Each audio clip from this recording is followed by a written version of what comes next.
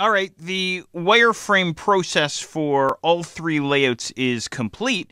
We're now ready to start focusing in on the design that we're going to apply to the three wireframe layouts inside Photoshop. But as you can see, I'm not looking at Photoshop just yet, because there's one quick thing that I want to do in Illustrator here with you before we move the wireframe over into Photoshop. So one final thing that we'll do here in Illustrator to prepare the wireframe for Photoshop. So what I'm going to do here, of course, I find myself on my desktop here. I'm going to head into my work files folder there on my desktop, and I'm going to start off with my high resolution wireframe. So of course, I'm going to go and find the .ai, the Adobe Illustrator file for my high resolution wireframe, and I'm going to go ahead and double click on them to open them up here inside Illustrator. Okay? Now, we don't have to do this step, but I think if we run through this process that we're about to go through, I think it's going to make life a lot easier over inside Photoshop. All I'm going to do here, it's a really simple process, is I'm going to get rid of the strokes, the outlines on all of my wireframe objects throughout the entire layout. Okay, so it's actually going to be a really easy and straightforward process here. What I'm going to do is I'm going to grab the header here, for instance, at the very top of my layout, and then down towards the bottom area of the toolbox, I'm going to make sure that my stroke swatch is on top. You might have to tap your X key on your keyboard. And then all I'm going to do next is I'm going to tap my / key on my keyboard. The same key that has the question mark on it, by the way, not a backslash, a /. And that will toast the stroke, as you can see, from the selected object. Okay? And I'll do the same for my menu. I'll grab the menu, and of course the stroke swatch is still in the foreground, and I'll tap my / key on my keyboard to get rid of that stroke. Okay? Again, I think this is going to make life a lot easier for us over inside Photoshop. Okay, now let's speed things up here a little bit. We have a few more objects to go. I'm going to grab my slideshow, and then holding down Shift, I'm going to grab my 3 content boxes. And let's see, I'm going to scroll down here just a little bit, still holding down Shift, and I'll grab my footer as well. Okay, so I have all 4 objects selected. The stroke swatch is still on top, and I'll hit the / key on my keyboard once again to get rid of the strokes on all of those objects simultaneously. Okay, so there we go. Now that that is complete, we can get this guy over inside Photoshop.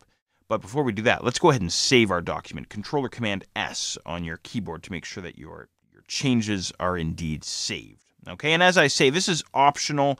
I think it's going to make life a lot easier when we get the layout over inside Photoshop, which is what you and I are going to do next.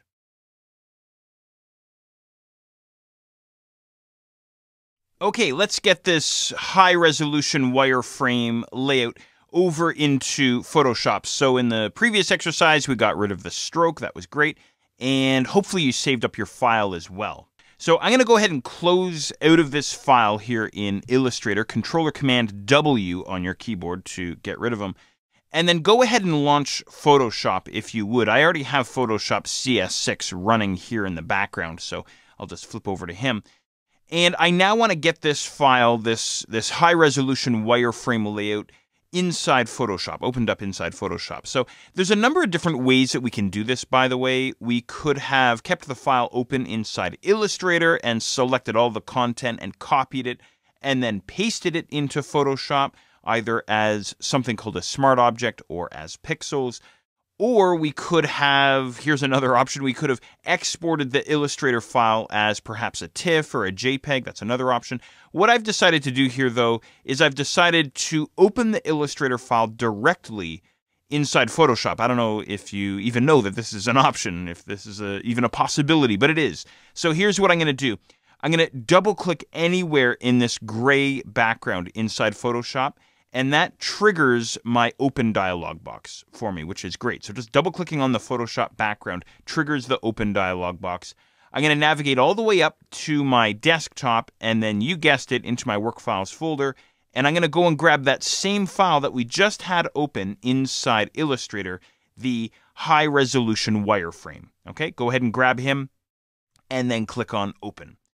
Now, give Photoshop just a minute. He'll want to process this a little bit, think about this a little bit, and then he'll present you with this dialog box here, this import dialog box. And what I want to do is I want to make sure that I'm going to use the same dimensions that we had meticulously set over inside Illustrator. We want those dimensions to also come across here into Photoshop. So towards the right-hand side of this dialog box, about halfway down, right-hand side, we'll have this image size area. And check this out. Photoshop wants to bring this file in at 13.3 inches by 22.2 inches. That's huge. And first of all, I don't want to be working in inches. I want to make sure that I'm working inside pixels. So go ahead and switch your unit of measurement. And there it is. Photoshop wants to bring this guy in at a width of 4,000 pixels. Well, wait a minute, we only need 960 pixels. That's what we set the original width to, right? So that's what I'm going to type in here, 960 pixels, and the height automatically adjusts for me to 1600 pixels, assuming that constrained proportions is turned on, and it should be turned on. All right, good stuff. Go ahead and click on OK. Now, Photoshop might have to think about this a little bit, but eventually you'll get your Illustrator file open here as I have before me. Okay? All right, good stuff. So this is our Illustrator file now opened up inside Photoshop. The last thing I want to do before we move ahead is I want to make sure to save this guy. Okay? So I'm going to head up to my File menu and then down to Save As. I'm going to save this guy into my Work Files folder, and I'm going to make sure that I'm saving him as a .psd. Make sure your file format menu there down towards the bottom is set to Photoshop. And I think I'm just going to call this high resolution. We could call this high resolution design, I suppose, or whatever makes sense for you. I'm just going to go high resolution .psd. Okay, and of course this is going into my work files folder. Go ahead and click on OK, and then click on OK one more time in that confirmation dialog box. Okay, great. So what we have here now is the wireframe that we created inside Illustrator now sitting here inside Photoshop. We have all of the building blocks for our layout. So now what we want to do is we want to take all of these building blocks and separate them, break them apart onto their own separate layers, and then we'll start applying design to them. All right, we're ready to start breaking apart our wireframe. Now you might be asking yourself, why do we have to break apart this wireframe layout that we created over inside Illustrator? Well, let me explain something here to you. To really help this make sense, we need our Layers panel. So go ahead and head up to your Window menu and then look for Layers, or you can hit F7 on your keyboard. That'll bring your Layers panel to life as well. Or you might even find them kicking around over on the right-hand side of your screen. Now, what we see inside the Layers panel is actually kind of boring. It just says a layer 1. That's it. So in other words, everything that we have here inside our layout, and maybe what I'll do is I'll zoom in just a little bit on my layout so we can have a closer look at this. Everything that we've created here inside Illustrator resides on just one single layer here inside Photoshop. And this is really the big difference between Illustrator and Photoshop. There's lots of discussion, lots of debate in the design community. Where should I be creating my layouts? Should I create them inside Illustrator or should I create them inside Photoshop? Well, I always say go with the tool that you're most comfortable with. So oftentimes I use Illustrator for things like wireframes or quick mock-ups because I'm very, very comfortable inside Illustrator. I can work quickly inside Illustrator. And the other thing about Illustrator too that we've come to know very well is that it is an object-based application. In other words, everything resides on one layer inside Illustrator, and I can grab those objects and I can drag them around, move them around, and so on, reposition them. Here inside Photoshop, Photoshop is a layers-based graphics application, meaning that if I want to manipulate my slideshow or my news feed down towards the bottom and so on, that information, that content really should reside on its own layer, okay? So this is why we have to run through this process of breaking apart the wireframe, because we want to have all of the main components sitting on their own layers inside the Layers panel rather than having them all compressed down onto just one layer, okay? Now, thankfully, it's very easy. It's very straightforward. I'm going to start off with the main header. Okay, so give me a moment. I'm just going to shove my Layers panel out of the way for a second. And maybe I'll zoom in just a little bit more on my layout, perhaps something like this. And what I'm going to do is I'm going to grab my rectangular marquee tool out of the toolbox there on the right-hand side.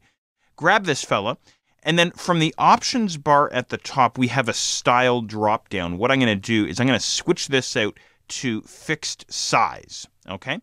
And then what I'm going to do is I'm going to set the width and height. Notice these width and height fields that appear here on the options bar. I'm going to set the width and height to the same dimensions as the header that you and I had created back inside Illustrator, which, if you recall, was 960 pixels for the width and the height was 130. Okay, so I'm going to lock that in. So now when I go and create a rectangular selection, a rectangular marquee, it's going to be locked to that size that you and I had specified. So what I'm going to do is I'm going to bring my cursor up towards the sort of the top left area here, and I'm going to click with my mouse. I'm not going to let go with my mouse though, because I can drag it around until I have it locked in. And what I want to do is I want to lock it in right to the extreme top left corner, just like that. And then I'll let go with my mouse. And if I zoom out just a little bit, notice that my entire header area is now selected right across the entire layout. Perfect. That's exactly what we want. With the header area now selected, what I'm going to do is I'm going to head to the Layer menu up at the top. I'm going to head down to New, and then I'm going to head down to Layer via Cut. In other words, what I want to do is I want to take this selection that we've created and I want to cut it off of the layer inside the Layers panel and create a new layer out of that cut content, if you will. So New and then Layer via Cut. And there we go. We now have Layer 2 inside the Layers panel. If I disable the visibility of that layer, we can see exactly where that is inside our layout. That's exactly what I wanted. Now, I also have gotten into the habit of naming my layers as I go. So I'm just going to double click where it reads Layer 2, and I'm going to type in header, just like that. Perfect, there we go. So that's the first component. Now we just have a few more components that we need to break out across separate layers, and then we can start applying our design.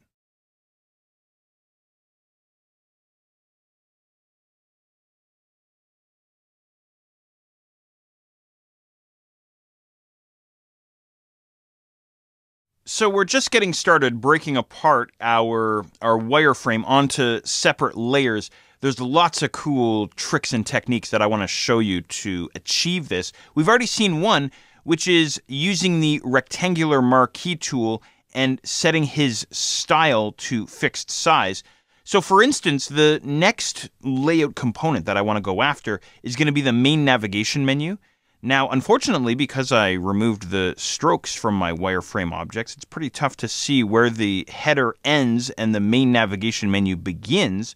So what I could do is I could go fixed size, and then I could set the width and height to the dimensions of the main navigation menu. That's one option. Although I'd love to show you an alternative. Here's what I'm going to do. This is a lot simpler. What I'm going to do, first of all, is I'm going to select Layer 1. That's the base layer where all of the wireframe objects reside. And then what I'm going to do is I'm going to head back up to the Options menu. I'm still on the rectangular marquee tool, right, over inside the toolbox. I'm going to set his style to normal, okay, which means I can just click and drag and sort of freehand out a rectangular selection at will. So what I'm going to do now is I'm going to bring my cursor, I don't know, about here somewhere. I want to make sure that I'm above the main navigation menu, okay, above and to the left just a little bit. And I'm going to click and drag out a selection all the way across my layout, something like this, okay? And notice that I've gone below the main navigation menu as well. I'm halfway between the main navigation menu and the slideshow there, okay? So something like this. I'm pretty sure that I have the entire main navigation menu selected. If you want, what you could do is you could disable the visibility of your header layer just to make sure. And sure enough, the entire main navigation menu is enclosed inside the marching ants, as I call them, the selection here, okay? And don't forget, I have that base layer selected as well. What I'm going to do next is I'm going to create a new layer based off of this selection. And I could go Layer and then down to New and then down to Layer via Cut.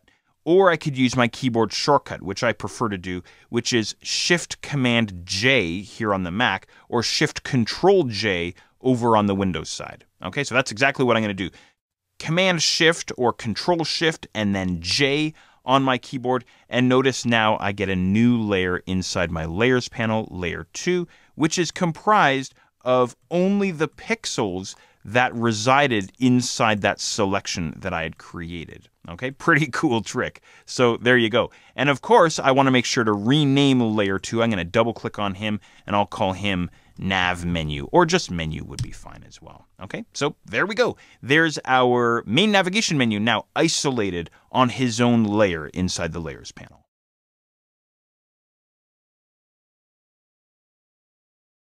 Okay, so we're doing pretty well here. I just finished showing you another technique for pulling content out of the base layer, if you will, and isolating it onto its own layer. As you can see, I rearranged my screen here just a little bit just to make things a little bit clearer. We still have the slideshow and the 3 content boxes to go and a little bit more content down towards the bottom, and I'd like to try and finish things up in this exercise. So the first thing that I'm going to do is I'm going to go and select that base layer inside the Layers panel, and I now want to go after the slideshow. So let's run through our options. I could use my rectangular marquee tool using a fixed size. That's perfectly fine. Or I could use my rectangular marquee tool and just sort of haphazardly drag out a selection. And so long as the object that I want is enclosed or encompassed by that selection, then I'll be just fine. Here's another option for you to consider. Again, I'm just trying to throw different ideas at you here. What I'm going to do is I'm going to use my magic wand tool. So I'm going to tap my W key on my keyboard. That actually activates this guy here called the quick selection tool. But hidden underneath the quick selection tool, if I click and hold down with my mouse, we have the magic wand tool. Okay, so this is the guy that I'm going to go and grab. Okay. So I have my magic wand tool selected. All I'm going to do is just single click anywhere inside my slideshow container, inside the wireframe layout, and bang, there's the entire selection for me. Okay, perfect. Do you remember the keyboard shortcut to cut this guy onto his own layer? Command-Shift-J here on the Mac, or Control-Shift-J over on the Windows side. Okay, there he is right there inside of Layer 2. I'm going to go and rename that guy Slideshow. Perfect. Okay, great. So we should be able to finish this off without too much trouble. We have our 3 content boxes. Now what I'd like to do here with the 3 content boxes is I'd like to isolate them onto their own individual layers. So what I'll do here is I'll grab the base layer, grab the first content box there over on the left-hand side, Command-Shift-J or Control-Shift-J, and then rename the new layer. I'm just going to call this Content Box 1. Hopefully that'll work for you. And then back down to the base layer and repeat. Grab the center guy, Command-Shift-J on your keyboard, rename him Content Box 2. There we go. Don't forget to grab this base layer every single time. Otherwise, it's not going to work for you. Okay, so grab that guy. One more to go here. Go ahead and grab this guy. Third and final content box here, Command-Shift-J on your keyboard, Control-Shift-J, of course, on the Windows side, and go ahead and rename him Content Box 3. So as you can see, this goes pretty quick. It's basically a repetitious process here. The only other object that we have inside our wireframe layout that I want to go and isolate on his own layer is the footer. Okay, so in other words, this news feed, I'm going to leave him as he is, and I'm going to go after the footer. Okay, now for yourself, as far as the footer is concerned, you can use your magic wand tool, as I've done here. You can use your rectangular marquee tool, whatever works for you. And once again, Command-Shift-J or Control-Shift-J or Layer New, and then New Layer via Cut if you want to go that route as well. Double click on this guy, and I'm going to call this guy Footer. Okay, perfect. There we go. We have all of our main wireframe components now broken apart onto their own layers inside the Layers panel. Again, because Photoshop is a layers-based graphics application. Now, just some finishing touches here before we move on, before we start applying design to all of these wireframe components. The last layer that we have here, Layer 1, that's our news feed, right? That contains our news feed content. So I'm going to rename him to, you guessed it, newsfeed. How about that? And what I'm going to do is I'm going to drag him just above the footer layer, just like that, just to rearrange things a little bit. And then last but not least, I'm going to create a brand new blank layer and fill him with solid white so that we don't have this checkerboard pattern here in the background of our layout. This is, by the way, Photoshop's a way of indicating transparency. So there's nothing there inside this checkerboard pattern. So I'll fill him with white. So what I'll do is I'll go ahead and create a brand new blank layer here down at the bottom of the layers panel. Okay. He gets added way up at the top of the list of the layers. I'm going to drag him all the way down to the bottom, just like this. And then what I'd like you to do is I'd like you to tap your D key on your keyboard, if you will, and then hold down Control or Command and hit Delete on your keyboard. That will fill the currently selected layer with the background color down at the bottom of the toolbox. So here inside Photoshop, we have foreground color and background color instead of fill color and stroke color as we saw in Illustrator. Great, good stuff. You can rename this guy if you want. I'm just going to call him background. How's that? Perfect. We can zoom out a little bit if you want to have a look at the overall layout. There we go, something like that. And of course, all of our main layout components are now isolated onto their own separate layers so we can start applying design now to this wireframe layout.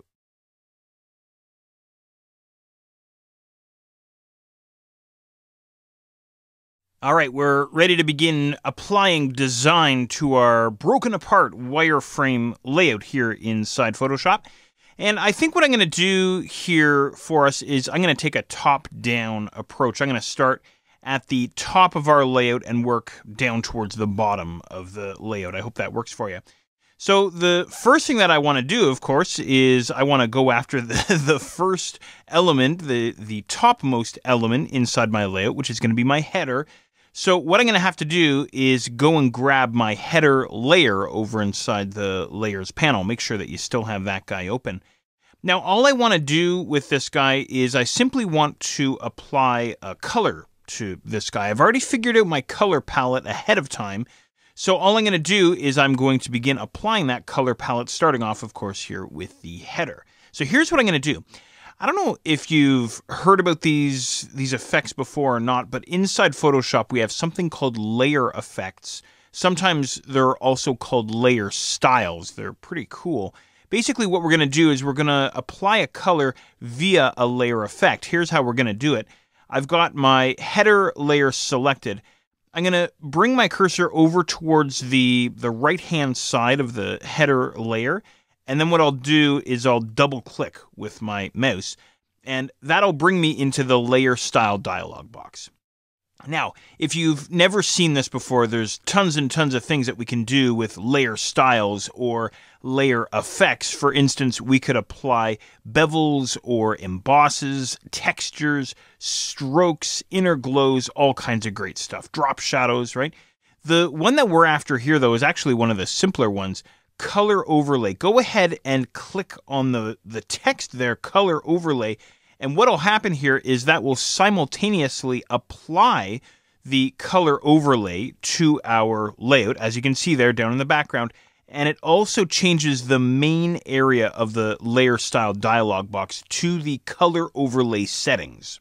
So how this works with the layer style dialog box, again, just in case you've never done this before, is we're applying a solid color to all of the pixels that reside on the header layer. Okay, that's exactly what we're seeing here. And the default color, as you can see, is red. So what I'm going to do is I'm going to go and change that color by clicking on this color swatch. Now, if you don't see these settings here, make sure that you actually click on the text there on the left, color overlay, and then you can click on this red color swatch, which will bring you into Photoshop's color picker window. Now, as I mentioned earlier, I've already figured out all of my colors. I'm going to be using RGB color values for this. So I'm going to head down to my R field, so we have RG and B, and I'm going to type in the following. I'm going to type in 0, and then tab to move forward to the green field, the G field, and I'll type in 80, and then tab forward one more time to get into the blue field, and I'll type in 125. Okay, so that's the color that I'm after, kind of this nice blue color. Go ahead and click on OK, and then click on OK one more time inside the layer style dialog box. And there we go. There's our color overlay effect applied to our header inside our layout. Over inside the layers panel, you can see we have an effect applied to this layer called color overlay. Okay, as a minor point of interest, we can turn on and turn off this color overlay. This is the cool thing about layer effects, layer styles, is they're non-destructive. So at any point in time, I can go and adjust or fiddle with my layer style. Now, to finish things off here, all I'm going to do is I'm going to click on this upward pointing arrow here way over on the right-hand side of my layer just to collapse that down. I can expand or collapse that extra little area there underneath my layer. That's all I'm after. Perfect. That's great. All right. Now, in the next exercise, what we'll do is we'll get our logo set up and inserted into our wireframe layout.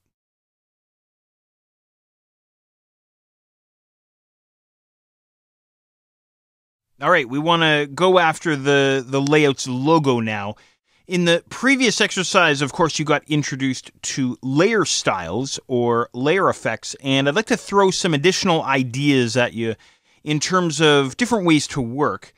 Specifically, different ways to work between Photoshop and Illustrator and some Illustrator effects. Okay, so what I've done here for us is I've set up our logo already inside Illustrator. We just have to apply some color and some effects to them. Okay, so this is going to be pretty cool stuff. If you're taking notes, you might want to get the old notepad ready here. So what I'm going to do here is I'm just going to head all the way down to my desktop, and I'm going to go and open up my Work Files folder.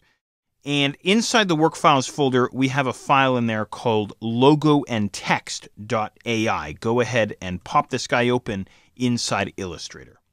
Now, this guy contains, as you might guess, the logo and the text for our layout. So there's a logo at the very top, House of Horrors. There he is right there.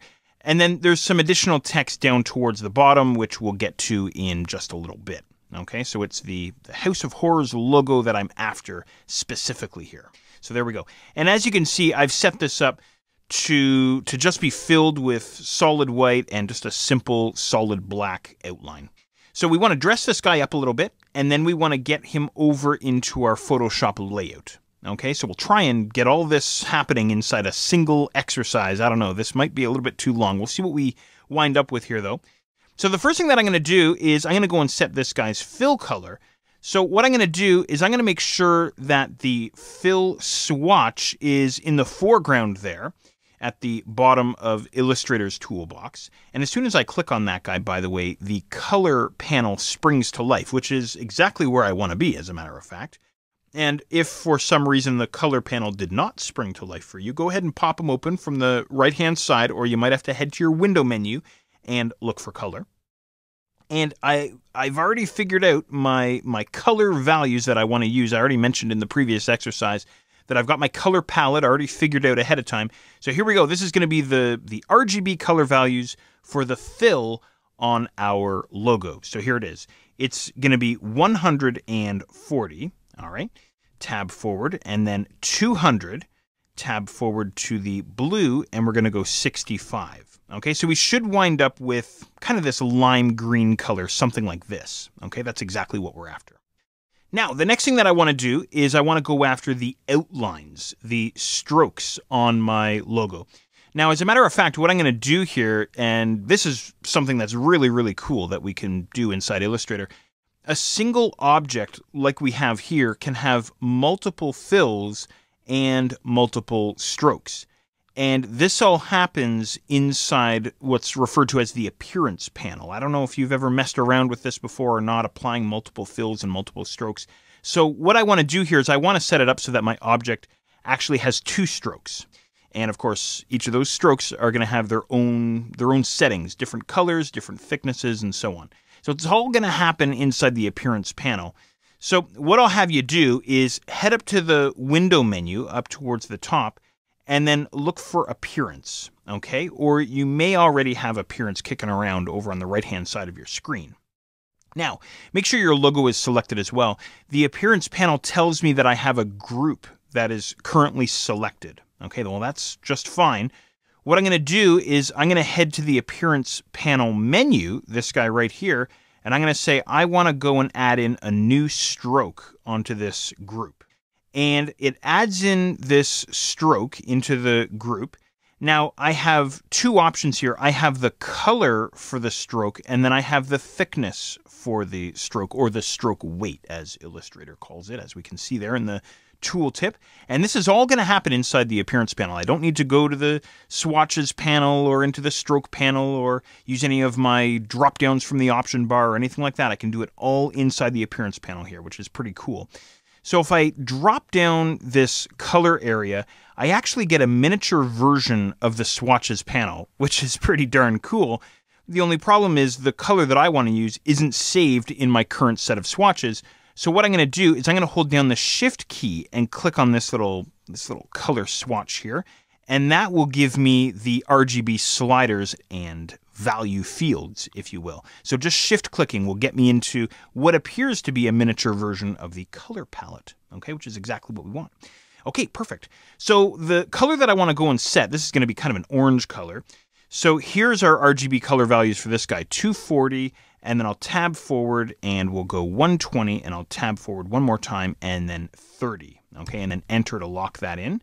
And then the weight that I want to use for the thickness of the line is going to be 4 point, just like that. Okay, that's exactly what I want. Perfect. Okay, great.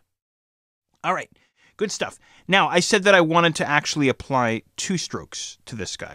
So here's what I'm going to do. I'm going to head back to the Appearance panel menu, and I'm going to say Add New Stroke. So now I have 2 strokes applied to my selection, applied to my group, which is pretty darn cool. So there's the first stroke there, the orange and the 4 point. It actually duplicated the original. So I'm going to grab the original, as a matter of fact, and I'm going to go and change him. Once again, what I'll do is I'll hold down Shift and click on this little color swatch to get myself into the miniature color palette, if you will. And I'll go and throw in my new RGB values for the next color. This is going to be kind of a darker blue, a darker version of the blue that we saw earlier. I'm going to go 0, tab 80, tab 124, okay? And let's see, I'm going to set this guy's weight to twice the weight of the original stroke there, 4 point. Okay, so we wind up with something like this, okay? Now, I know it looks terrible. It really doesn't look good at all. What I'll do, though, is I'll put the brakes on here, and we'll finish this up in the next exercise.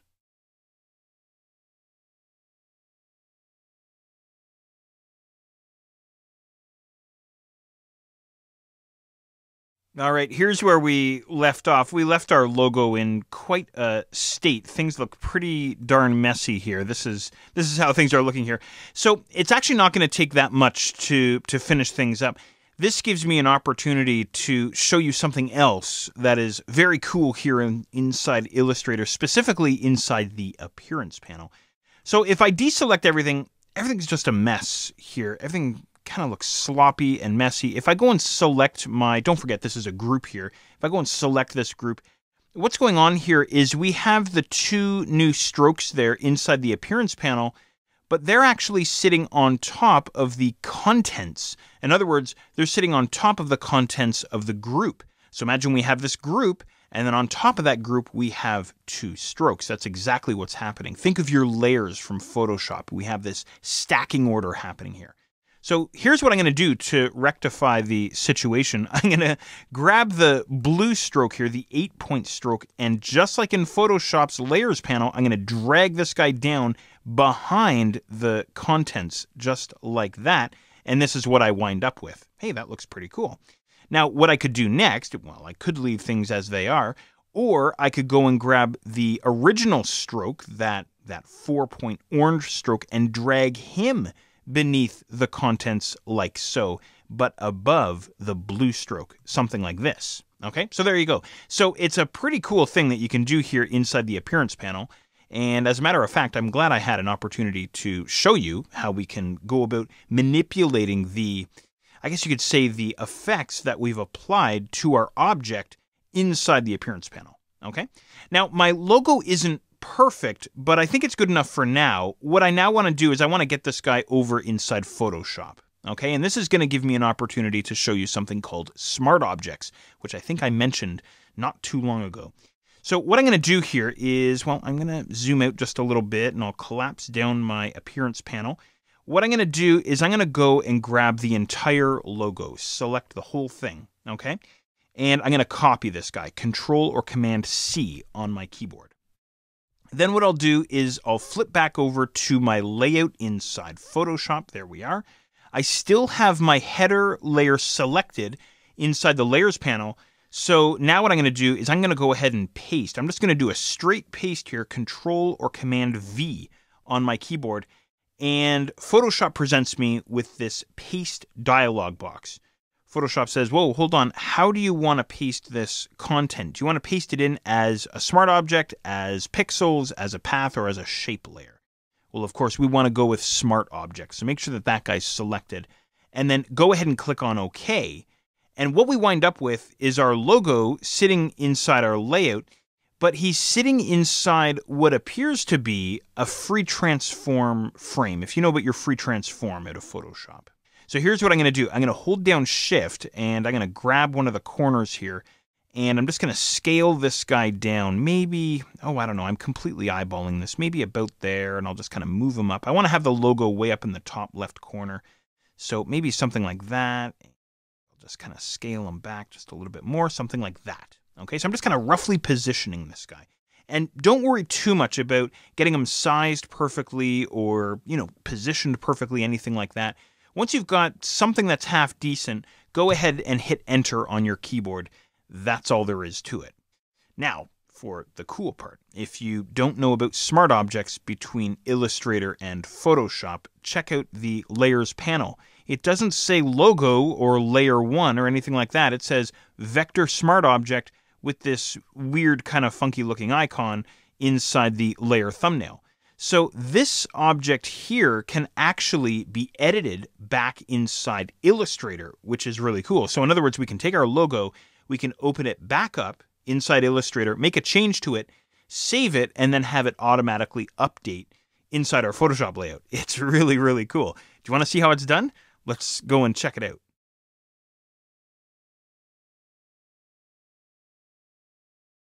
All right, I think you're really going to like this. Essentially what we're going to do is we're going to go and edit this logo over inside Illustrator and then have him automatically update here inside the Photoshop layout. Okay, it's pretty cool stuff. Let me just kind of set my screen up here. There we go, something like this. If you want, you can hit Control or Command 1 to zoom to 100%. So this is how things are going to look inside the web browser once we finally get over there. And here's what I'm going to do. I haven't done anything since the end of the previous exercise, so there's nothing weird or funky going on here. All I did is I saved my Photoshop file. That's the only thing I did here. What I'm going to do is I'm going to bring my cursor over top of this kind of weird, funky looking icon there over inside the Layers panel, inside the Vector Smart Object layer. And all I'm going to do is double click, okay? And Photoshop gives us this really cryptic message. It says, after editing the contents, choose File Save to commit the changes. Those changes will be reflected upon returning to high-resolution.psd. The file must be saved to the same location. If the Save As dialog box appears, choose Cancel and flatten the image before saving. And I'm going, what are you talking about? What the heck is Photoshop talking about? Well, trust me on this. Go ahead and click on OK. And we're actually flipped back over to Illustrator. We're now inside Illustrator. And not only are we inside Illustrator, but we're inside not logo and text.ai. He's open inside the background. We're opened up inside a new file called vectorsmartobject.ai. Okay, very, very cool stuff. So what I can do now is I can go and make some changes to my logo if I wish, and then have those changes, of course, update over inside Photoshop, as I mentioned just a moment ago. So here's the changes that I'm going to make. It's actually really, really simple. I said earlier on that I wanted to have 2 strokes on my logo here, and we actually have 3. I've got the blue, and then the orange, and then black, and then the green fill. I don't want that black stroke in there. So here's what I'm going to do. I'm going to grab this fella here, go ahead and select him, and then double click on him. And that'll actually get you into the group. We're actually inside the group right now. And what I'm going to do is I'm going to grab the H in horrors, and I'm going to hold down the Shift key on my keyboard, and I'll go and grab the O, the R, the second R, all the way across, okay, all these guys here. And notice down inside the bottom area of the toolbox, they all have the same green fill, and lo and behold, they all have the same black stroke, which is no good. So I'm just going to tap my question mark key on my keyboard, my / key on my keyboard, to get rid of that extra stroke, just like that. Perfect. That's all we need to do. I'm simply going to repeat that now for house of. So grabbing the H and then over to O-U-S-E all the way across here. And then, of course, of as well. And then same story. Just make sure that the stroke swatch is on top. Hit your question mark key on your keyboard. That's it. That's all we need to do. Okay? So just double click inside some white space there to get yourself out of the group. And then save your file, Control or Command S. Okay? And then head back over to Photoshop and give Photoshop a second, and he'll refresh and display the changes that you and I made over inside Illustrator. How do you like that? So congratulations, you are now comfortable using, or I hope you're comfortable, using smart objects between Illustrator and Photoshop. So how I think of it is I think of this smart object that we have here as an Illustrator object that's sitting inside my Photoshop layout. And at any time, I can return to Illustrator to edit them simply by double-clicking on this tiny icon here inside the Layers panel. All right, awesome stuff. I hope you like that. There's one final thing that I want to do here with you, just to wrap up our header. I'm going to rename this layer. Rather than calling this Vector Smart Object, I'm going to double-click on them, and I'm just going to call them Logo. I hope that works for you. And the other thing I want to do is I want to group these guys into what's referred to as a layer group. So I have Logo selected there. I'm going to hold down Shift, and I'm going to grab Header there. And then try hitting Control or Command G on your keyboard, and that'll give us a layer group, which I think I'll call Header Area. How's that? Okay, so this tiny folder now contains the logo and the header object, the blue header object, that is. There we go. There's our header, there's our logo, and of course the smart objects as well.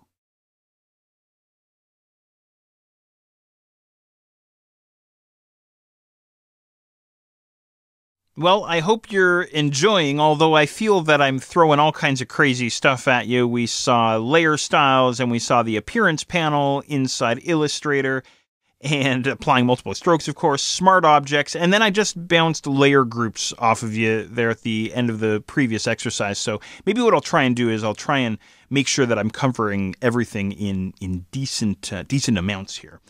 So I think what I'll do here is maybe I'll scale things back a little bit here. We'll make things a little bit easier here on you so your hand isn't cramping up too much from taking all these notes. What we'll do in this exercise is we'll simply get our navigation menu ready to go. So all I'm going to do here with this fella is I'm going to set him up to be filled with a solid black. That's what the design calls for. So to achieve this, all I'm going to do is I'm going to make use of our layer styles here inside Photoshop to fill the entire main navigation menu, this entire bar here, with a solid black color. That's it. That's all we're after. Okay? So do you remember how to do this? All we need to do is go and grab the navigation menu layer, or perhaps said another way, the layer that contains the navigation menu, and move our cursor over towards the right-hand side and then simply double-click. And that'll get us into this layer style dialog box. Okay? Perfect. All right.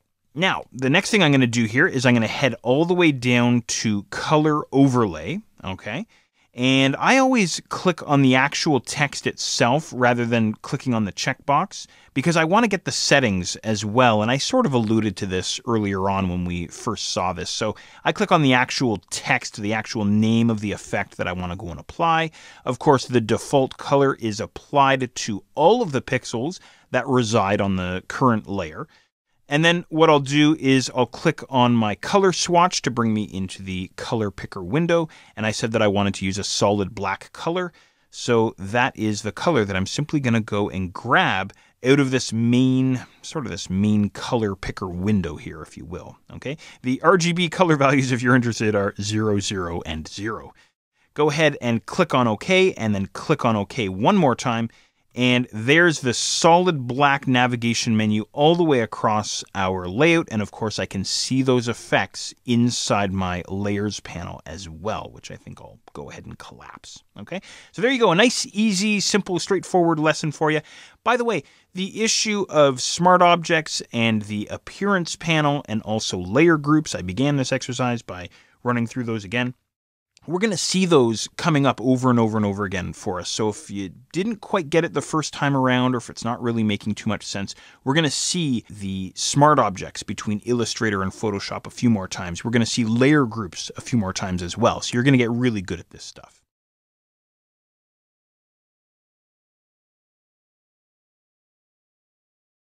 All right, now I want to go after the main navigation menu items in this exercise. So what I'm going to do, first of all, we're going to squeeze these guys right into our black nav menu bar there.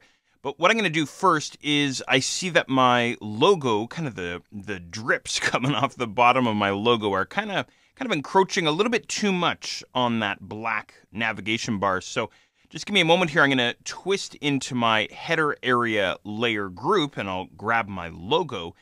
And I'll pop back into free transform here just by hitting Control or Command T. This is one of the cool things we can do with smart objects, by the way. At any point in time, we can go and scale and move and adjust them, right? Without losing quality because it's still a vector object.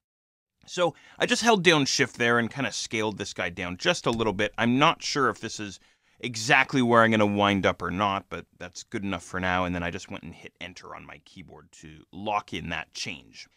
And then what I'll do here back inside the layers panel is I'll twist shut the header area layer group and I'll grab my nav menu layer one more time. And we want to go after these main navigation menu items. So what I'll do is I'll tap my T key on the keyboard, which will go and activate my type tool. Now, you might have to wait a moment just for the type tool to load in all of the fonts here. And then what I'm going to do as well is I want to go and set some formatting options before we start actually typing in some of our text. Okay, so just bear with me for a second here. Notice the options bar across the top has completely changed now to offer up some text formatting options. So the font that I'm going to use is going to be Verdana. So I can actually just start typing in the name of that font and it'll jump me all the way down. Verdana is what I want. And let's see, I'm gonna switch this out to Verdana Bold. And the size that I'm actually going to use is going to be pretty small. I'm going to go all the way down to just 4 point. Okay. And I'm also going to center my text here. I'm going all the way across the options bar here. And then lastly, the color that I'm going to use. Go ahead and click on this color swatch, and that, of course, brings us into Photoshop's color picker. And let's see here. I'm just going to use my RGB color fields here to type in some RGB color values. I'm going to go 240 tab 120 tab 30. All right, there we go, just like that. That'll give us this orange color, same orange that we used inside our logo. Okay, go ahead and click on OK. And then what I'll do is I'll bring my cursor into about the center of that black navigation bar, and I'll just single click to begin typing in my text. Interestingly, it didn't take my 4 point, but I'll go and change my size in just a second here. So here we go. Here's the menu items. I'm going to type in Home. Okay. Now I'm behind my blue header area there as well. That's all right. And what I'm going to do is I'm going to put in 3 spaces. Okay. And then I'll type in the experience. All right. And what I'm going to do myself here anyways, I'm going to put the brakes on because I can't see what I'm typing here. And furthermore, my text is way too big. So what I'm going to do is I'm going to hit Control or Command A on my keyboard. That'll select all of my text for me, and then I'm going to head back here and see if I can get this 4 point size locked in. There we go, something like that. I typed in 4 and I hit Enter on my keyboard. And then what I'll do is I'll make sure that I'm on my black arrow tool there inside the toolbox, and I'm just going to use my down arrow key on my keyboard. I'm just tapping my down arrow key, and there's my text. Wonderful. Okay, good stuff. Now, I'm going to go back into my text object by tapping the T key on my keyboard, and then clicking just after the experience there. That should get me directly inside the same text object. and then I'll put in 3 more spaces. Okay, I'm using 3 spaces as my divider here. And I'll continue with my menu items. I'm going to go tickets and rates, and then 3 spaces. You can use vertical dividers if you want, or different separators, whatever you like. I'm going with the triple space here, and then our location. There we are. And then 3 spaces. Online store. 3 spaces. I'm just making sure I'm not getting any typos in here. And then we're almost done here. Visitor comments. And then 1 more, 3 more spaces here. Contact us. There we go. Perfect. Okay, wonderful. Now, as it turns out, the font size that I wound up using is still too big, but we can fix this. I'm actually not really too concerned about the size of the text that I use. I more or less want it to visually fit inside my layout without really any regard as to whether it's 6-point or 4-point or whatever it may be. Now, notice that we have a new type layer inside our layers panel. That's great. What I'm going to do is I'm going to make sure that that type layer is selected, and then I'll hit Control-Command-T on my keyboard to once again get me opened up inside the free transform. And then all I'm going to do is grab a corner and just scale this guy down just a little bit while holding down Shift, because I don't want to distort this. There, that looks pretty darn good to me. Everything looks nice and centered. I'll hit Enter on my keyboard to lock that in, and then maybe just do a little bit of fiddling here in terms of the vertical positioning. There we go. Perfect. There's our main navigation menu items here for us. Last but not least, what I want to do is I want to take the navigation menu items that we've created here along with the nav menu itself, and I want to group them together into this folder thingy that we have here inside Photoshop called a layer group. Okay, now I zipped through this pretty quickly earlier on. What I'm going to do is I'm going to grab each of my layers by holding down either Control or Command and selecting both of them. And then what I can do is I can simply hit Control or Command G on my keyboard. Think of grouping in some of your other graphics applications. Same keyboard shortcut. That takes the selected layers and groups them into this thing called a layer group. Okay? As no doubt you already suspected. And then I'll double click on group 1 and I'll simply rename this to something like nav menu or navigation menu, you know, something like that. Okay, there we are. There's our nav menu.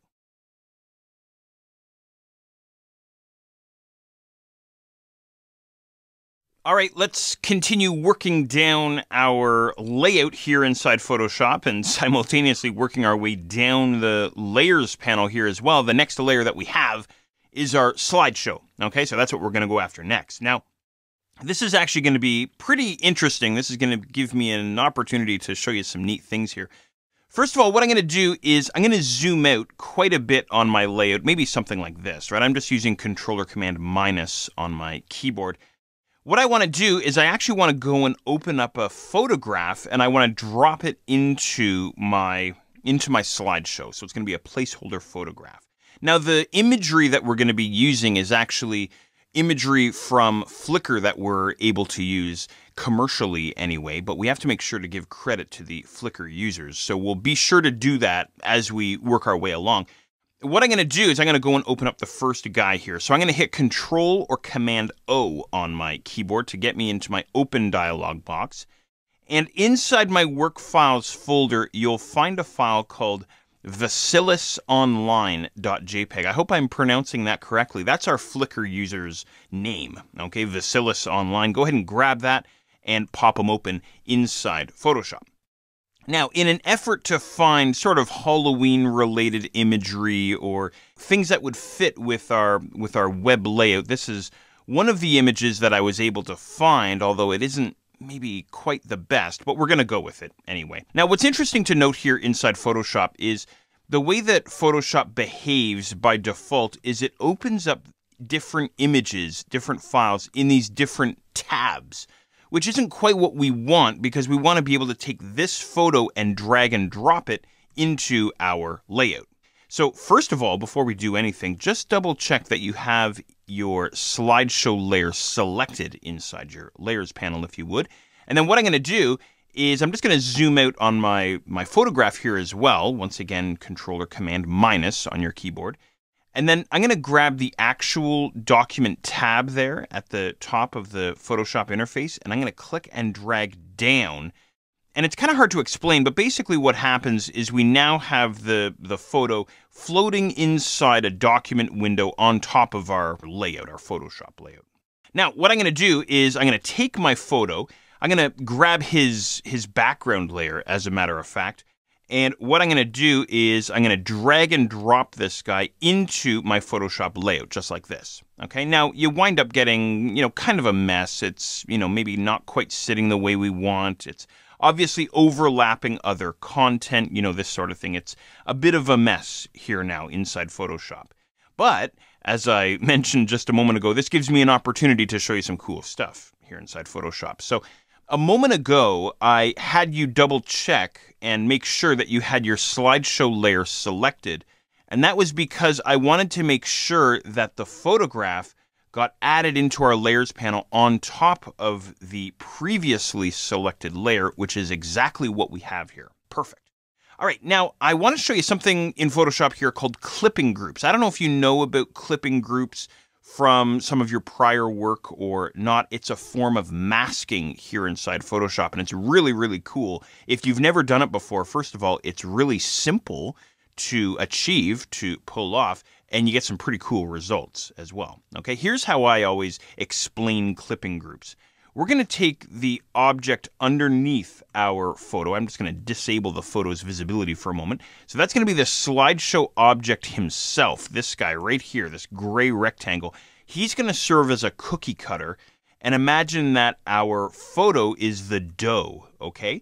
So what we're going to do is we're going to clip away from the photo, but it's non-destructive. So we're not going to actually be deleting any pixels out of our photograph, okay? That's what I mean by non-destructive. So here's how to pull it off.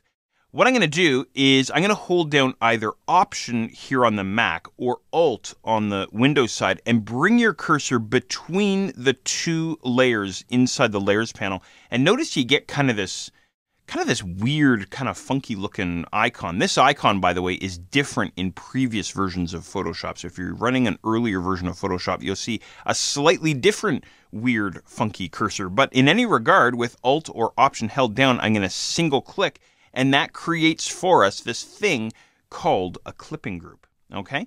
Now, let me try and break this down. First of all, notice that the cookie cutter slideshow now appears underlined inside the layers panel. And layer 1, the photograph, is now indented with this downward pointing arrow. And over inside my layout, I can see that any parts of the photograph that fell outside of that gray rectangle are now masked away. They're hidden. We can't see them, okay? They're still there. Again, it's non-destructive, but they're just clipped away or masked away, all right? Pretty cool stuff. So it's almost like the slideshow rectangle is now like a little window. It's almost like this photograph is actually behind the rectangle when in fact it's actually on top. It's pretty cool, okay? Now, that's all fine and well. What can we do with this, though? Well, make sure that your photograph layer is selected. As a matter of fact, maybe we should rename this to Photo or Slideshow Photo or Vasilis Online or something like that, whatever you want. Make sure that that guy's selected, and then with my Move tool selected inside the toolbox, I can actually click and drag and move this guy around inside the rectangle, something like this, to get him positioned. Or what I could do is I could use my free transform, Controller Command T. We've seen this a bunch of times already.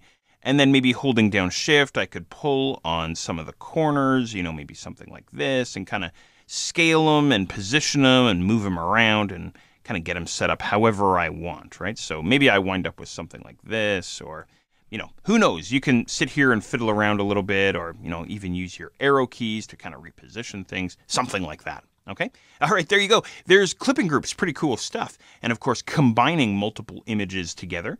I'm going to finish this exercise off by selecting both the photo and the slideshow. And you guessed it, Controller Command G on my keyboard to group those guys together. And of course, I'll rename this to Slideshow. There we go.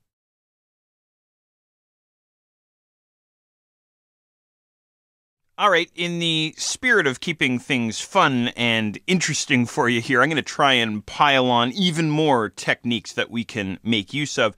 This time for the first of the 3 content boxes that we have inside our layout. So you might want to zoom in just a little bit. It's this guy here on the left-hand side that we want to go after first. Okay, so this is going to be content box 1 inside the layers panel. Lots of fun stuff that we're going to do here. So what I'm going to do, first of all, is I want to set his background color. As you can see, though, what I'm doing is I'm panning up inside my layout. By the way, I'm just holding down the space bar and clicking and dragging to pan around here inside Photoshop, same as Illustrator. What I want to do is I want to be able to see a little bit of the blue header there, as well as the first of the 3 content boxes, because I want to go and set this guy's background color first. Okay?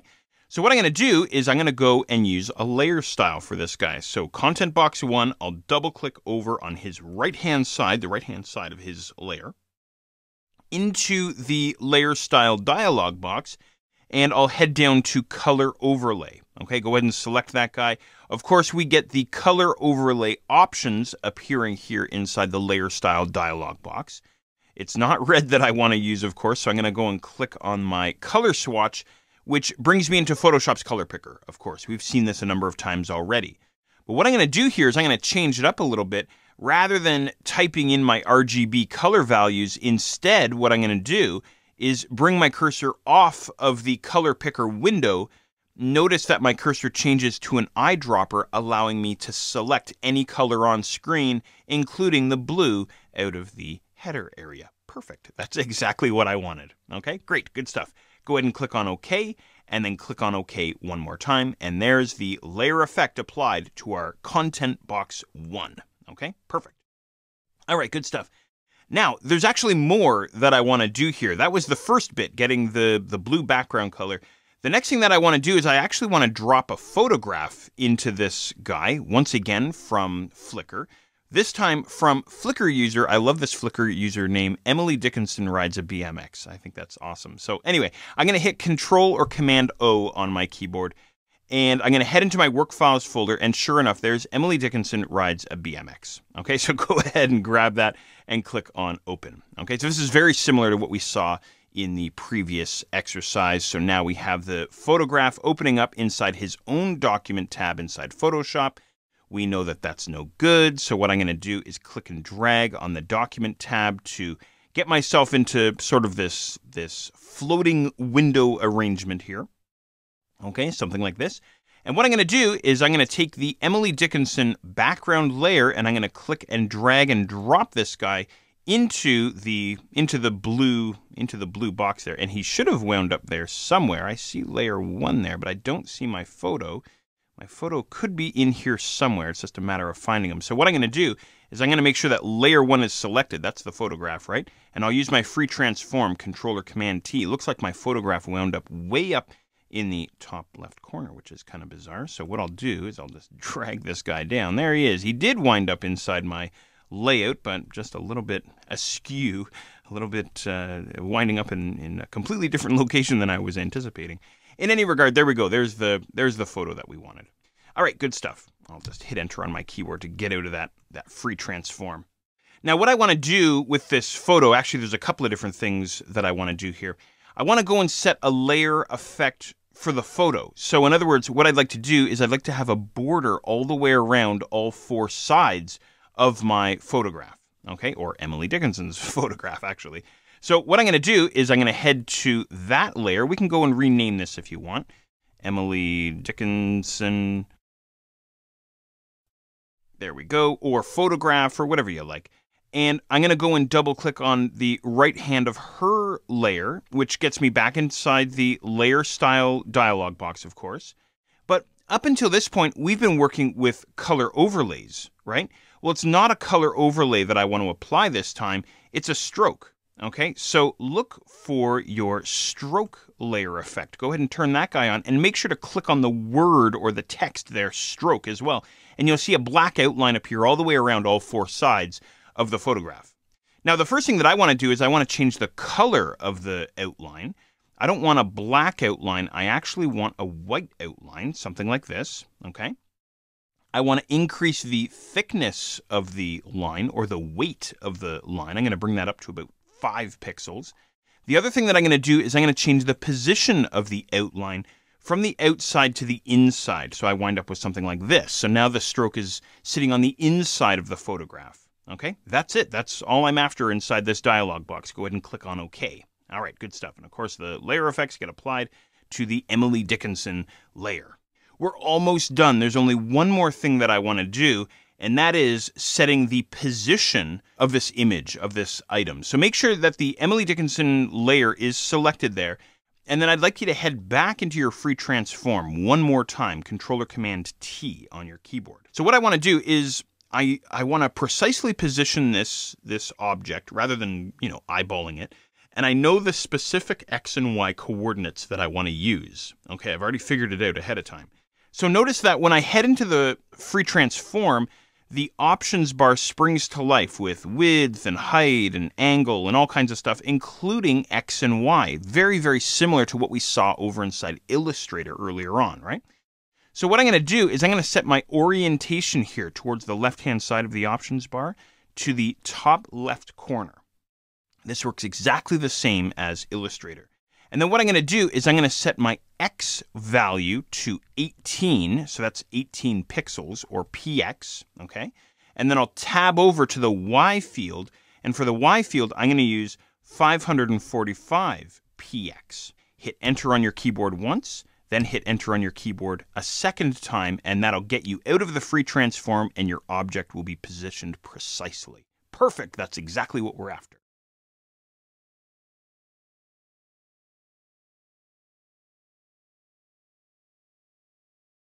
You may have noticed at the end of the previous exercise that I didn't grab our layers that we were working with there and group them together. I didn't do that. That's because we're actually not finished. We have a little bit more to go here, and this, once again, gives me lots of opportunity to show you some cool stuff here. We're going to actually throw some text in on top of the Emily Dickinson photograph, so make sure that her layer is selected there inside the Layers panel. And then we're actually going to wind up heading back to Illustrator. So go ahead and flip back over to Illustrator. I hope you still have Illustrator kicking around. Earlier on, we had the Vector Smart object for the logo. We were messing around with that guy. We're actually finished with him, so you can go and close him out. And we should still have logo and text.ai opened up. I hope you still have that guy. That's where we had the original version of the logo sitting there. So what I actually want to do is I want to get the next piece of text, which is going to be the experience. I want to get that text formatted and placed inside our Photoshop layout. So here's what I'm going to do, just to try and help us along here a little bit. What I want to do is I actually want to save the colors that we had used inside our logo so that we can reuse them in our other pieces of text inside this layout. So what I'm going to do here is I'm actually going to pop open the right-hand side of my interface here inside Illustrator. It's the swatches panel specifically that I'm after. And the other thing that I'm going to do is I'm going to grab the original logo that we have there. So what we'll need is we'll need our swatches panel handy, as I just mentioned. We're also going to need our appearance panel handy as well. Okay, so hopefully you have him kicking around. If not, just head to your window menu and look for appearance. Now, what I'm going to do is I'm going to grab the first stroke, this orange stroke, okay, inside the appearance panel. That loads him into the stroke area at the bottom of the Illustrator toolbox. And what I'm going to do inside the swatches panel is I'm going to click on this icon here, New Swatch. Go ahead and click on that guy, okay? And all I'm going to do inside this New Swatch dialog box is click on OK, and that simply saves the color inside the swatches panel. That's all I'm after.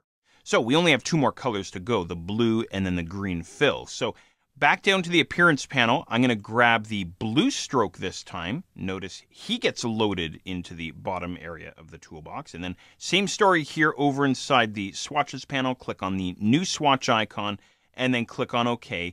And he gets added on to the swatches panel as well. Okay, perfect.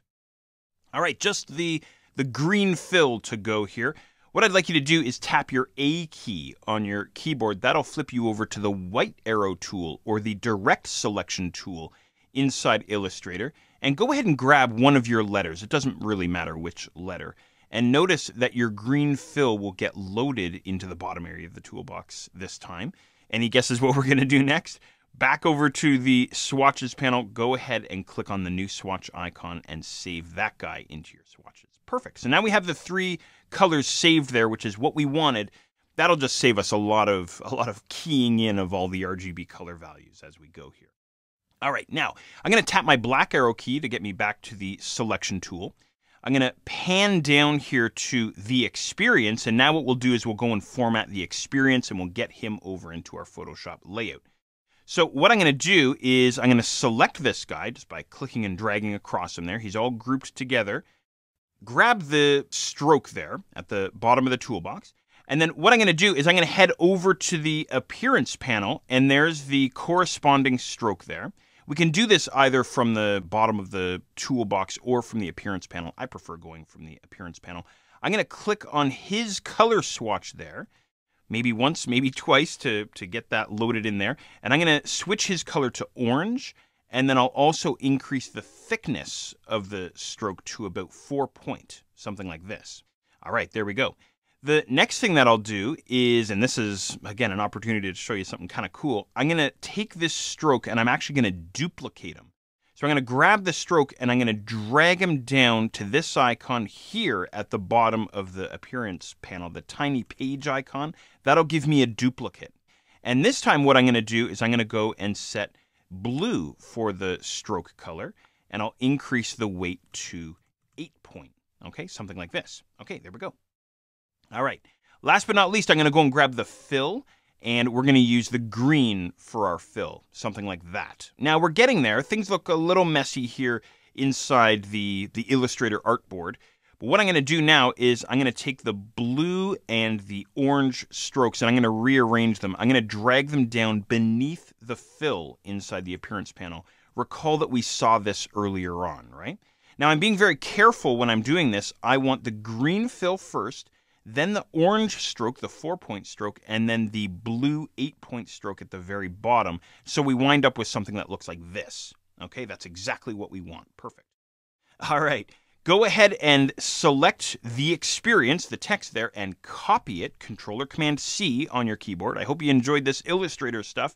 Let's flip back over to Photoshop.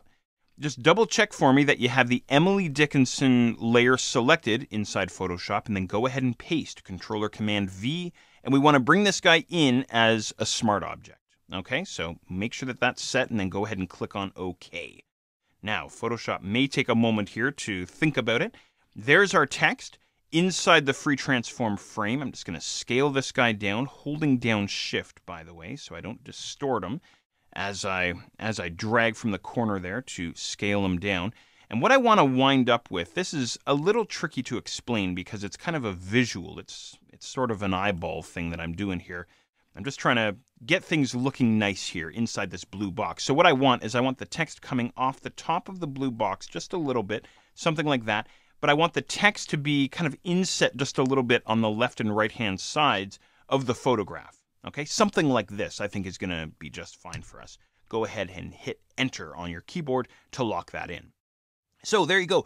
There's a lot of cool things that I showed you in this exercise specifically related to working inside Illustrator, working a little bit more efficiently inside Illustrator.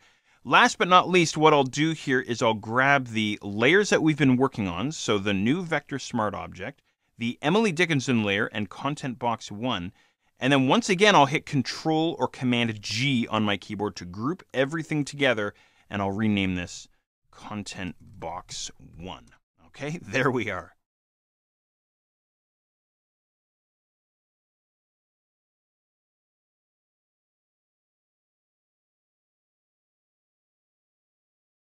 We've got the first content box set up here inside our layout, but of course there are 2 more to go. So let's go after the second guy here. So the first thing that I'm going to do for this second content box is I'm going to go and set his color overlay, just like we did with the first guy. So this is super easy. We've done this a number of times. Double click on the right-hand side of the layer, color overlay, and then into the color picker window and go ahead and sample the same blue. So we wind up with something like this. Okay, perfect. Short and sweet and nice and easy. Okay, now originally when we set up the first content box with the Emily Dickinson Rides a BMX photo from Flickr user Emily Dickinson Rides a BMX, the photo was sized perfectly. We just had to get the photo into the layout, and then all we had to do is apply the stroke, the white stroke around the image, and that was it. Now, what if you're in a situation where the size of the image is, maybe it's too large, right? Well, again, this gives me, once again, an opportunity to show you some cool stuff here. And I hope your note-taking hand isn't getting too sore here with all this stuff I'm throwing at you. But in case this comes up for yourself, I like the size of the Emily Dickinson photo, and I want to repeat that for my other two content boxes, okay? But if I go and grab my next photo, which we'll do in just a moment, we'll find that the photo is way too big. So how can I get the correct size here? Well, there's a number of different ways to achieve this. Here's what I'm going to do. It's a bit of a cheat.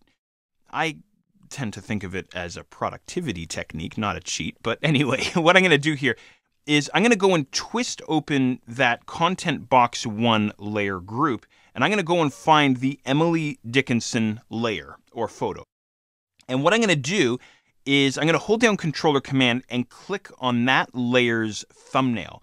Notice I get kind of an oddball looking cursor when I bring my cursor or my mouse over top of that thumbnail.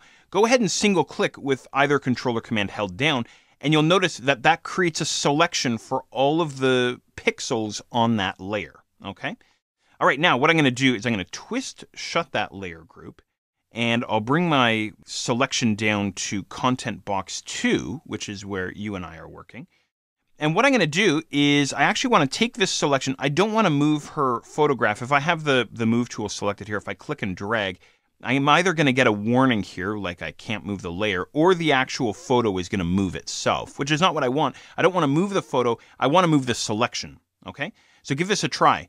Tap your M key on your keyboard, which will switch you over to your rectangular marquee tool. Now we can click and drag just the marching ants, okay?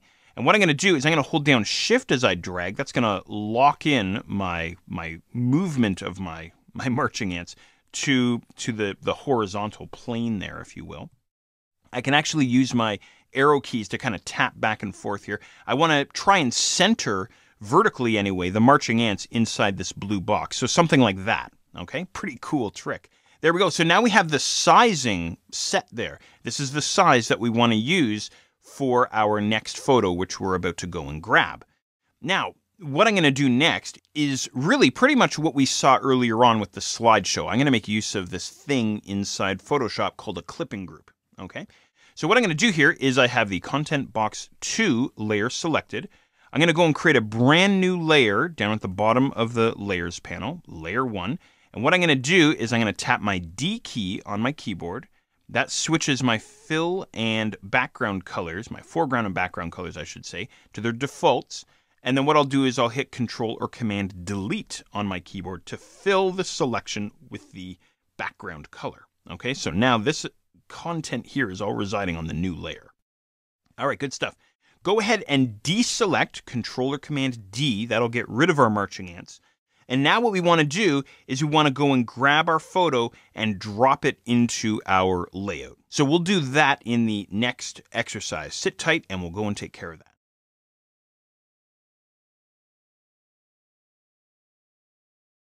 All right, let's go and grab the photo that we want to use for Content Box 2.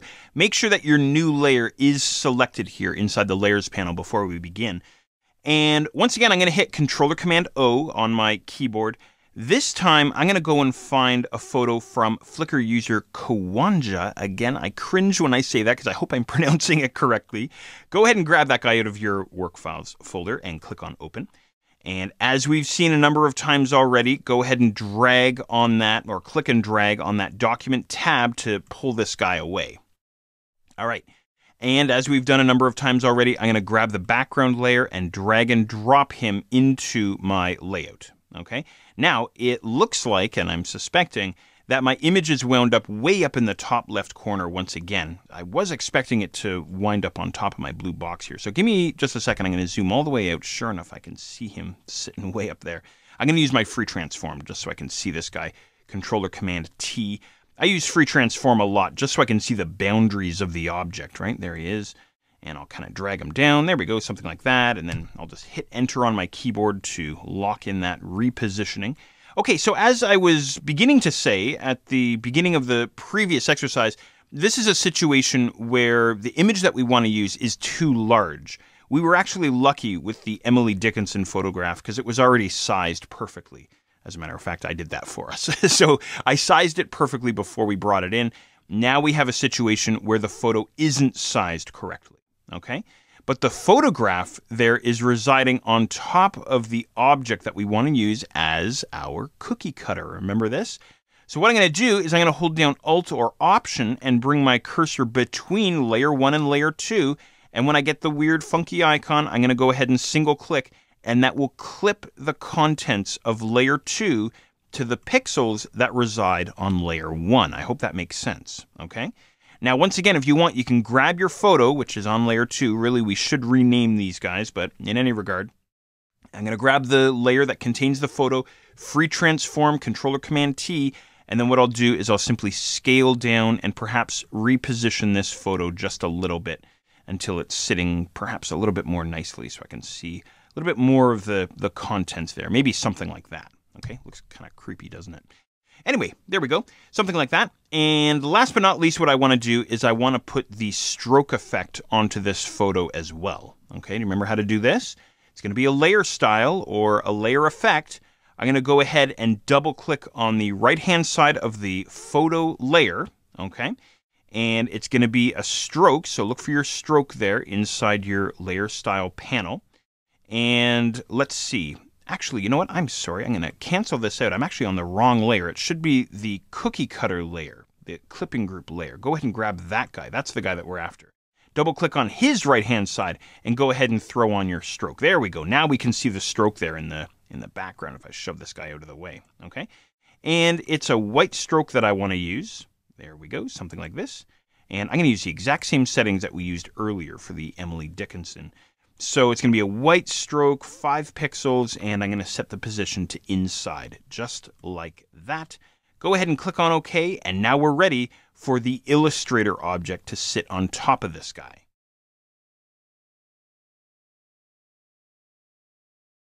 All right, we're ready for the text that's going to appear inside the second content box.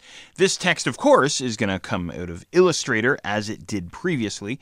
What we're going to do, though, before we get over to Illustrator is just set ourselves up here inside Photoshop. What I'd like you to do is simply select Layer 2 here inside the Layers panel. Well, at least mine's called Layer 2. This is the layer that contains the photo that we just went and inserted.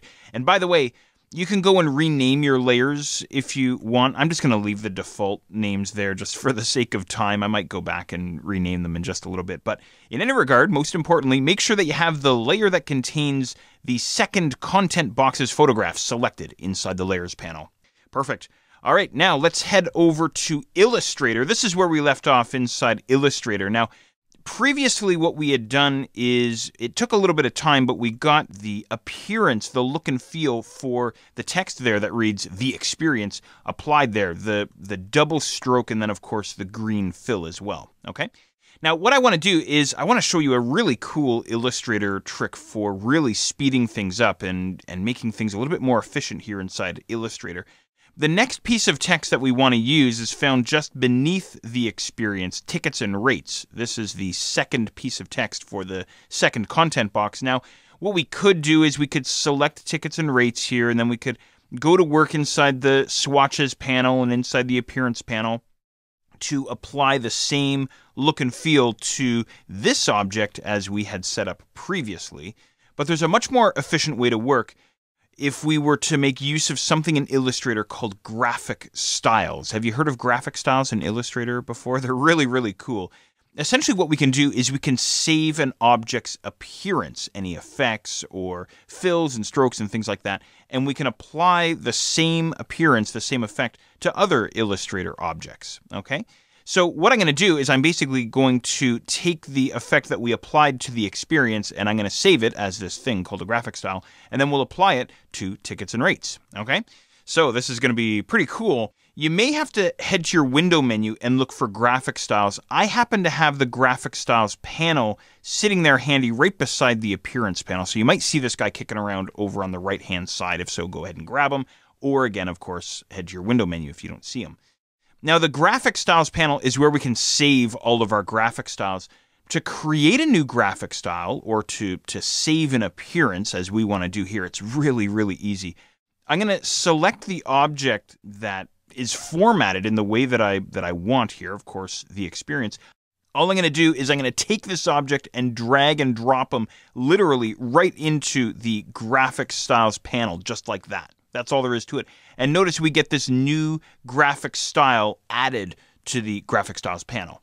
All right, good stuff. Now what I'm going to do is I'm going to go and select a new object, tickets and rates, and all I'm going to do is I'm going to single click on the new graphic style that you and I created inside the graphic styles panel, and voila, there we go. There's our formatted object. How do you like that? Super fast, super easy to use. I love graphic styles inside Illustrator, and I've been waiting for a chance to show them to you. All right, now we know what to do next. We're going to take the tickets and rates text here, select them, and copy them, Control-Command-C. I will flip back over to Photoshop and paste, Control-Command-V. I'm going to paste this in as a smart object. I'll go ahead and click on OK, and I'll wait for the object to load in here. Now, whenever you're pasting content into a Photoshop file or moving content into a Photoshop file, we've seen this a number of times, you know, initially it's kind of messy, right? You got to kind of get your bearings here. So I had to zoom way out, and then I had to hold down Shift and scale down my text there, and then I'm going to have to zoom back in here and kind of reposition things and, you know, kind of get myself organized here. So it's usually a bit of fiddling until we can get things under control here. So something like that is, I think, what I want. I'm just trying to eyeball the top of the experience with the top of tickets and rates, you know, something like that. I want to center them inside the photo as well. So, you know, you can sit here and fiddle for a minute if you want in terms of, you know, getting the position set the way you want. I might come back and fiddle with this a little bit, but something like this anyway is what we're after. I'll hit Enter on my keyboard to lock in that change. Perfect. And of course, over inside the Layers panel, there's our Vector Smart object. Okay? So the last thing that I'm going to do here before we move on is I'm going to grab the Vector Smart object and the photo and the cookie cutter layer and let's see, the content box too. All these are layers here, and I'm going to group them. So I'll just grab them all there, just holding down either Control or Command, or Shift would work as well. And then Control or Command G on my keyboard to group everything into a layer folder there. And then I'll call this Content Box 2. There we go. So now, with that out of the way, we can move on to the third and final content box, Content Box 3.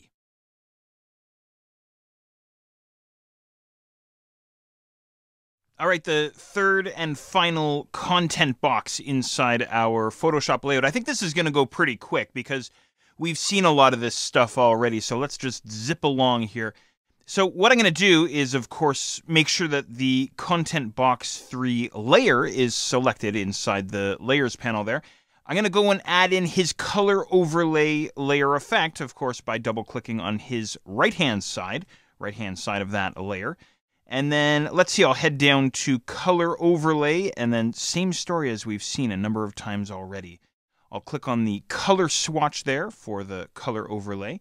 And I'm just going to sample the blue out of one of the other content boxes. If you can manage to grab that blue out of the layout somewhere from the layout is just fine. We just want to sample that same color. And then hit OK twice, and everything is hunky-dory there for us. Perfect. Nice and easy, right? And there really isn't a whole lot in terms of explanation here because we've done this a couple of times already. So hopefully no worries there. The only other thing that I want to do in this exercise, at least before we move forward, is I want to get the, I'm going to call it the cookie cutter layer setup for the photo that we're going to insert. So just like we saw with the second content box, the layer that we're going to go and insert, the photo, I should say, that we're going to go and insert is going to be larger than the actual space that we're going to have available here. So we're going to run through the same trick that I had showed you for Content Box 2. Remember, we had sampled the size of the photo from Content Box 1. I don't know if you remember that, but here's what I'm going to do. I'm going to twist open Content Box 2, the layer group there. Notice, by the way, as a very minor side note, that I went and named my layers properly. So there's the name of our Flickr user, and then the actual cookie cutter layer, I just referred to that as photo. Okay, nice and easy. What I'm going to do is I'm going to hold down Control or Command and click on that layer's thumbnail, and that's going to give me the marching ants, right? And once again, we saw this earlier. So what I'm going to do now is I'm going to tap my M key on my keyboard. That flips me over to my rectangular marquee tool because I want to move just the pixels, right? Just the marching ants. And as I'm dragging here, by the way, I'm going to throw in Shift as well just to lock this guy in so he's moving nice and straight across my layout. And I'm just kind of eyeballing it here. I suppose I could get precise and, you know, precisely align this, but something like this. You can use your arrow keys too, by the way, if you want to kind of, you know, micro position this guy. Something like that I think is going to be just fine for our purposes though. All right, there we go. Everything's looking good there, which is nice. I'm going to go and collapse this layer group. I'm going to select the Content Box 3 layer. And then what I'll do is I'll go and create a brand new blank layer from the bottom of the layers panel, create a new layer.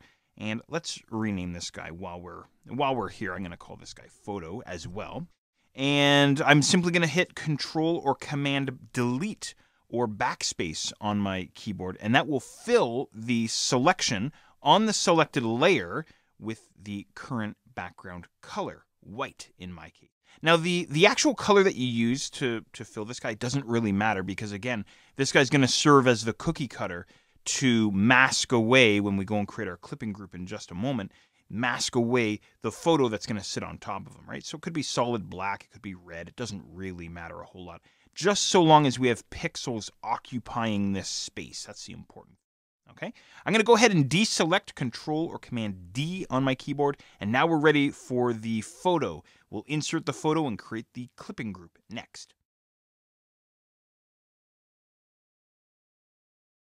All right, let's go and insert the third Content Box's photo. Once again, we've seen this a number of times already, so this is going to be a pretty short and sweet exercise to get this guy placed.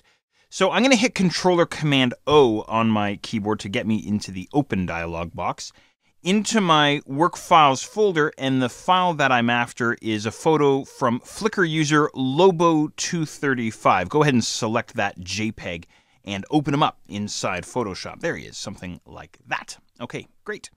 Now, what I'm going to do, just as we've done a number of times before, is I'm going to click and drag on his document tab so that he floats on top of the layout. And let's see, I'm just going to zoom out on my layout here as well. Now, when I go to zoom out on my layout, I went and lost my photo from my Flickr user. That's okay, though. He's still open in the background. I can just head to the window menu and then go all the way down to lobo235.jpg. There we go.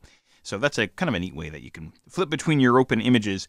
In any regard, I'm going to drag and drop this guy into my Photoshop layout, and hopefully he appears in the general area that you're after here. Now, we have a choice here, by the way, as well. What we could do is we could invoke the clipping group now and then scale the image, or we could scale the image a little bit and then invoke the clipping group. It doesn't really matter, kind of 6 of one, half a dozen of the other, right?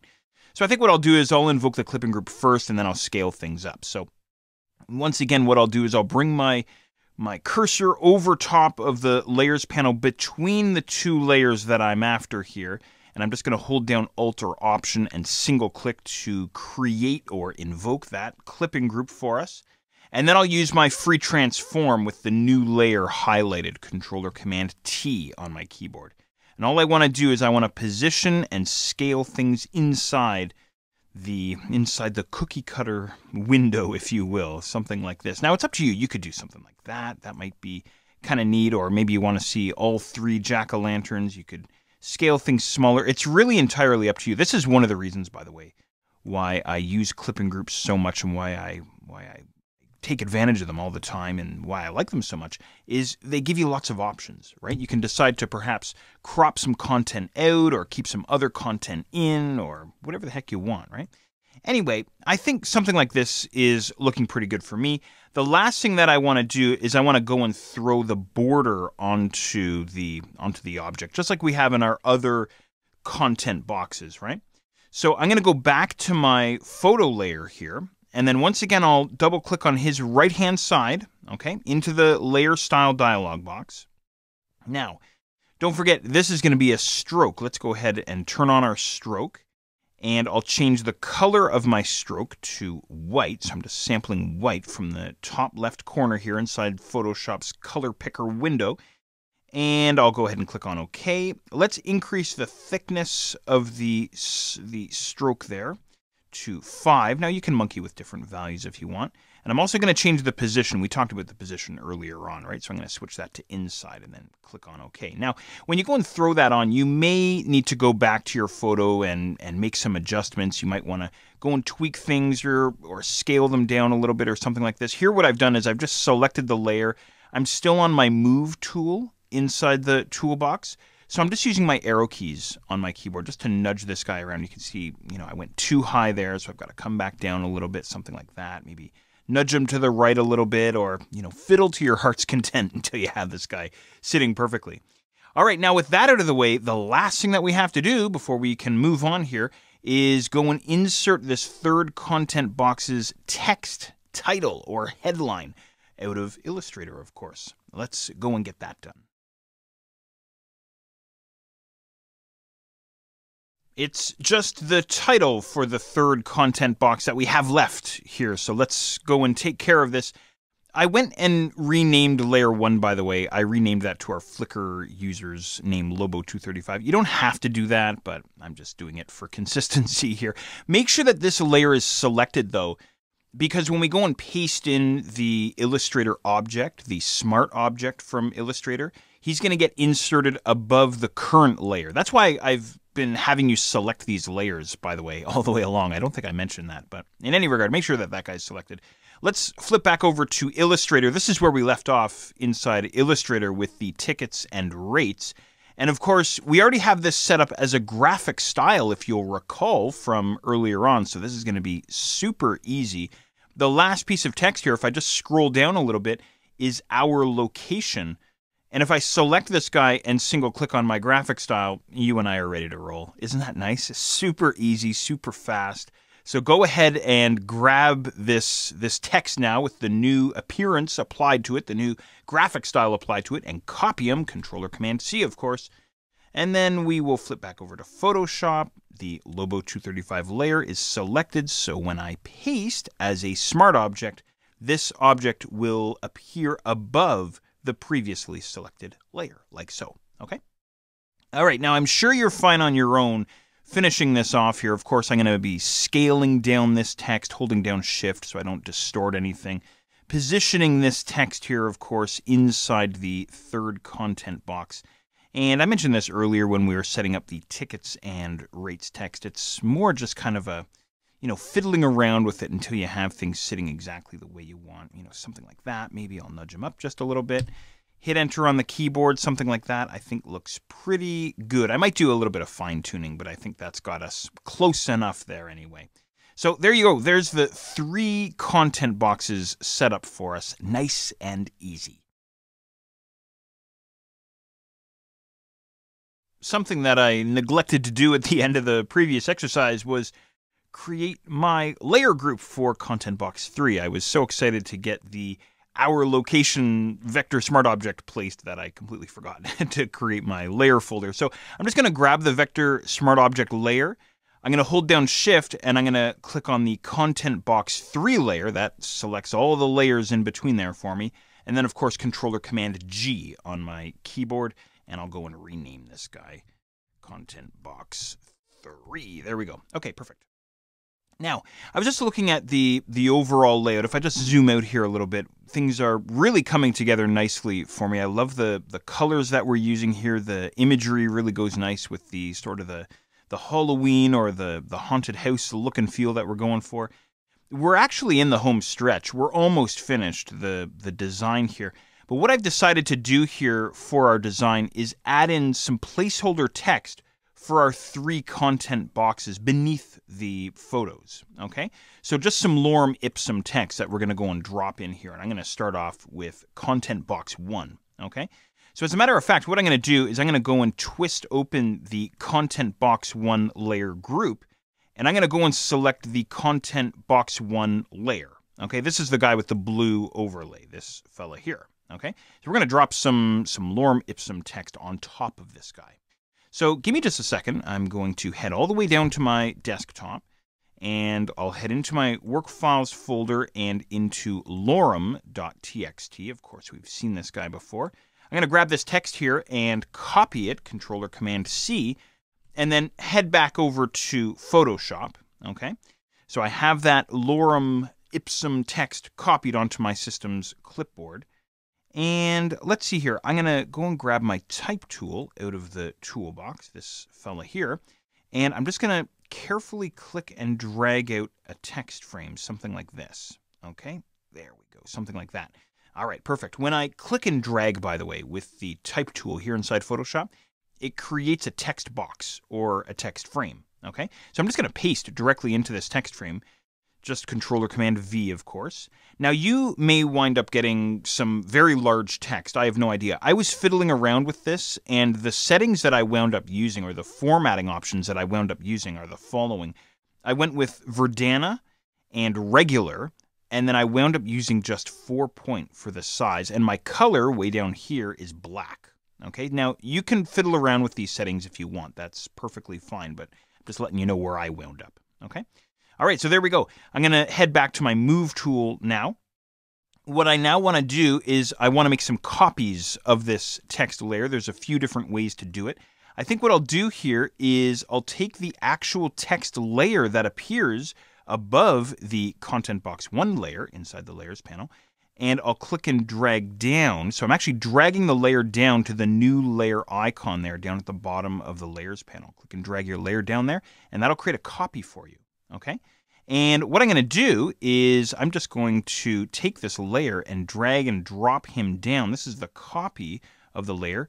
Drag and drop him down into Content Box 2, into that Content Box 2 layer group. And if I scroll down, there's the layer sitting right there. So I want him to be on top of my Content Box 2 layer there. So a little bit of reorganizing there. If I did that too fast for you, I'll show you one more time how to do that in just a moment with the third content box. But what I'll do now with this second, or this copy of my type layer selected there, is with my Move tool, I'm going to click and drag this guy over towards the right on top of the second content box, if that makes sense. Now, if I ran through that too quickly, let me try and slow things down here for you a little bit. Sometimes I go a little bit too fast. What I'm going to do is I'm going to take this existing lorem ipsum text, duplicate it, and then drop it onto Content Box 3 now, okay? So as I had mentioned a moment ago, there's a bunch of different ways to do this. Usually what I do is I grab the type layer inside the Layers panel, and I'm going to click and drag and drop him down on top of that new layer icon at the bottom of the Layers panel. And doing so creates a copy or a duplicate of the current layer, okay? So that's exactly what we wound up with here. Now we have two lorem ipsum layers. Actually, we have 3. There's another one up here somewhere, but in any regard, 2 for our purposes. I'm going to take one of them and drag and drop him into Content Box 3, the Content Box 3 layer group. There we are. And then I'll twist this layer group open, and I'm going to go and find my text layer. There he is there at the bottom of the layer group. And I'll simply click and drag and drop this guy above the Content Box 3 layer, okay? Because I want him on top of the Content Box 3 layer. And then I'm going to make sure that this type layer is selected. I have the Move tool activated inside the toolbox, which means I can just click and drag on the layer and move him over, move that object, that text object over onto Content Box 3 like so. That's all there is to it. So now if I zoom out, there we go. There's some placeholder text inside all 3 content boxes.